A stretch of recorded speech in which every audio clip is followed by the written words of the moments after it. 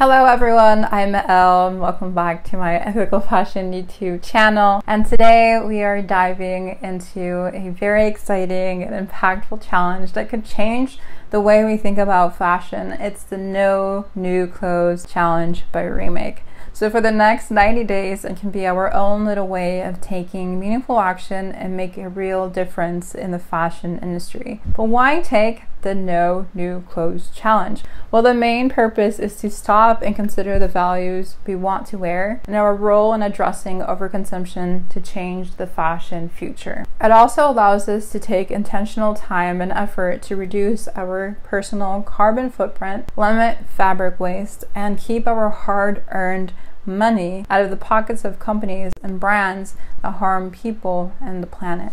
And to give context of our current fashion industry, it's rapidly producing fast fashion based on micro trends. Now, as consumers, we're often struggling to keep up and to stay stylish. But honestly, did you know that the average consumer purchases about 16 pieces every 3 months? And that's honestly a lot of clothes. And I just hope that buying nothing new or only secondhand for 90 days can be meaningful for me and hopefully for you, and to take some collective effort. Now, let's talk about the impact. Well, fashion is first and foremost a feminist issue. While most fashion executives are men, women make up about 80% of the industry's workforce and often face exploitation. Shockingly, 93% of the garment workers aren't even paid a livable wage and endure unsafe working conditions. And on top of that, 92 million tons of textiles are discarded yearly, only to end up in the global south, where countries are literally forced to manage it under very tight contracts and very harsh conditions. Now, clothing also comes at a very enormous environmental cost.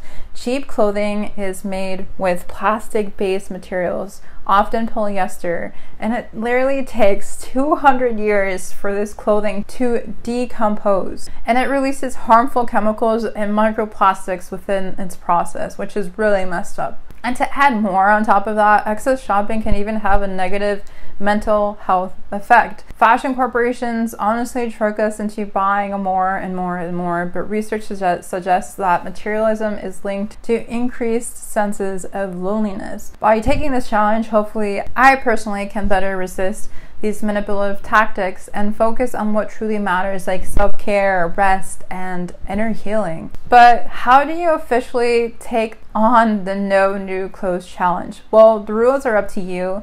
Some people choose to buy no apparel at all. Others try to limit their purchases to secondhand only. Others try to borrow clothing, swap clothing, rent clothing, rewear clothing, upcycle and mend. I personally prefer to only buy the essentials like shorts and shirts I don't have right now. But it's really up to you, so feel free to support sustainable fashion brands. You can also save up for a really cool sustainable fashion piece, or you can invest your money in a secondhand or vintage piece that you've always wanted. You can feel free to buy intimates, swimwear, socks from anywhere. I'll leave it up to you, but I'll put down some brands in my YouTube description for you to look at if you're not sure what brands to try. And the No New Clothes Challenge doesn't have to mean no shopping at all. It's really what you make it. By refraining from purchasing new clothing for the next 3 months, it'll hopefully help you and me and everyone become more aware of our consumption and wasteful habits and learn how to better access them and challenge them.